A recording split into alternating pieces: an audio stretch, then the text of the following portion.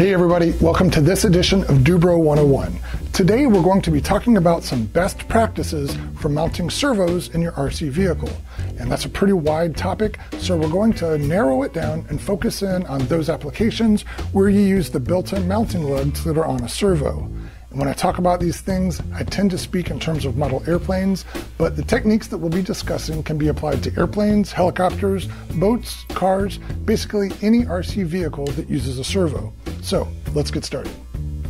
The first thing we're going to cover is installing the mounting hardware that is included with the servo. And when you're talking about servos that are mini-sized or larger, that mounting hardware almost always includes a rubber isolator. And these isolators are intended to isolate the servo from vibrations that could be caused by an internal combustion engine on the model. And even if your model isn't powered with a glow or a gas engine, I still recommend using the isolators simply because they are a very robust and secure way to mount the servo. Now, these rubber pieces are meant to be pushed into place on the mounting lugs of the servo, and sometimes they're symmetrical and it doesn't matter which orientation you install them on the lugs. Other times, such as with this high-tech servo, the isolators are not symmetrical and they must be placed in a specific way. So make sure you take your time and install these isolators correctly. The next part is where people sometimes get things backwards. There are brass grommets that have a flange on one end, and these grommets are intended to be inserted into the rubber isolators. Sometimes people will insert these grommets into the top so that the flange is between the screw head and the rubber isolator. That's incorrect. The flange should be on the bottom so that it ends up between the isolator and the mounting surface of the model. And when mounted this way, the flange prevents the grommet from digging into the model's mounting surface as the mounting screw is tightened. And that ensures that when everything is assembled, there's the correct amount of tension on the isolators for them to do their job of isolating the servo from vibration. Now that the servo is assembled, it's time to install it in your model. And most of the time that means attaching the servo to a servo tray that is made of either light ply or maybe hardwood rails. And for our example here, we'll be using a piece of light ply. So we simply drop the servo into place and move it into position. And once you have the servo where you want it, you need to ask yourself 3 questions. First of all, is the servo tray robust enough to support the servo securely? Next, is there enough material underneath the servo's mounting tabs so that you can drill the necessary mounting holes for the servo? And lastly, will you be able to insert the mounting screws without fear of the wood beneath the servo splitting?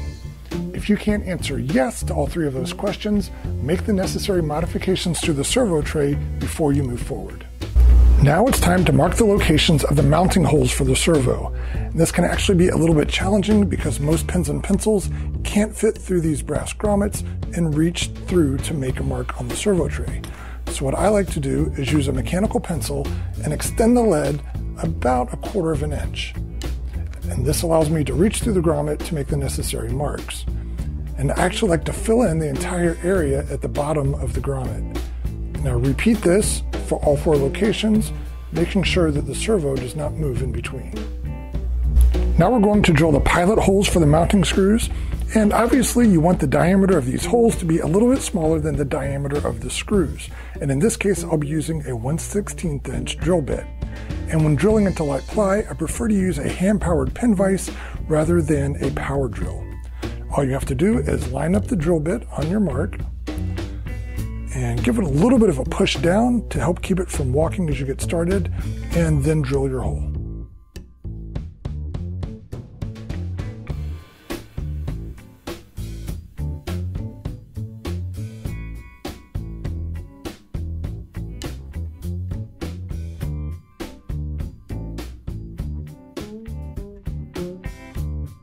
Now let's talk a little bit about mounting screws. The screws that are included with this servo are pretty standard. They're basically wood screws with Phillips heads.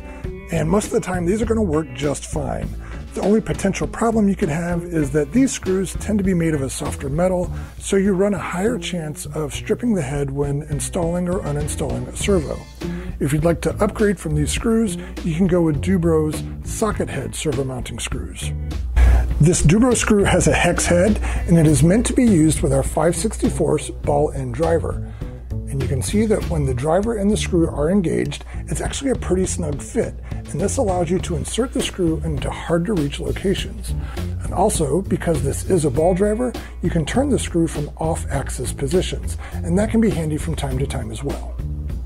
Next, I'm going to insert and remove a mounting screw into each of the pilot holes. This will cut female threads into the servo tray and also expand the holes to the correct size.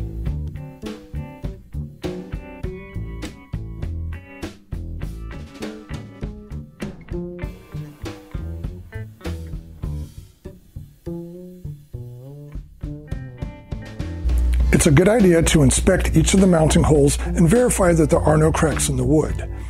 Everything looks good here. And with plywood servo trays such as this, I like to add a drop of thin CA adhesive into each of the mounting holes. This hardens the wood around the hole and gives the screw a firmer grip.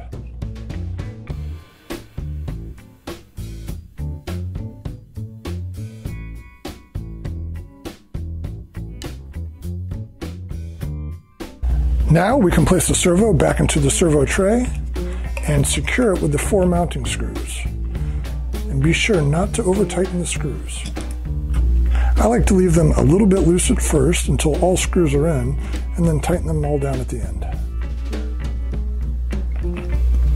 And there we go.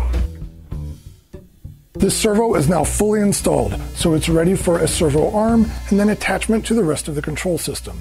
Of course, Dubro makes super strength control arms for most brands of servos. We also make control horns, easy links, quick links, ball links, push rods, pull systems, basically everything you need to set up the control system on your model. Be sure to check out dubro.com for the complete lineup.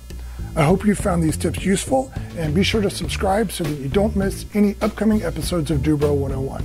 Thanks for watching.